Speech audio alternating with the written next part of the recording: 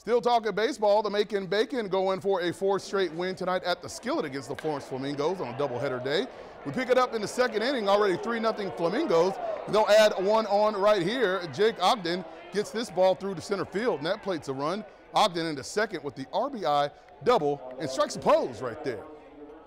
It's a 4 spot for Florence, and folks, they would add 2 more to make it 6-0 lead. Bacon in a big hole. Nolan Clifford gets things started. A bouncer up the middle. Christopher McLean will score from second standing. And the Bacon are on the board. Yes, 6-1 ball game. But home team trying to add on more.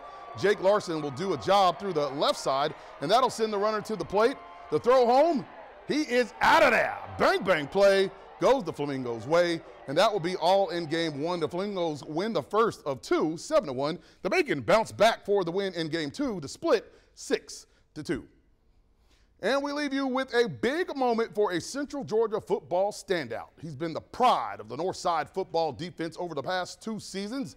And now rising senior Ricardo Jones, number 7, you see right there, who has a career 78 tackles and 12 interceptions, decided to make his verbal commitment official this afternoon on the Green Street campus.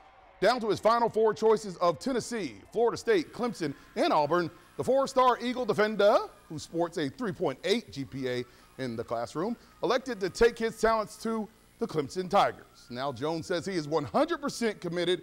However, verbal commitments are not permanently binding until he actually signs later in December.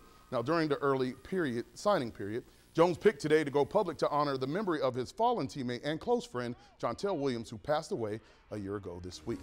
Now all this talk about football, so just a reminder, Football Friday nights are just 7 weeks away. Frank, Ben, Connor, all the FFN crew, and myself cannot wait to bring the highlight scores and more from the boys of fall. Now that's it for sports. Stay with us.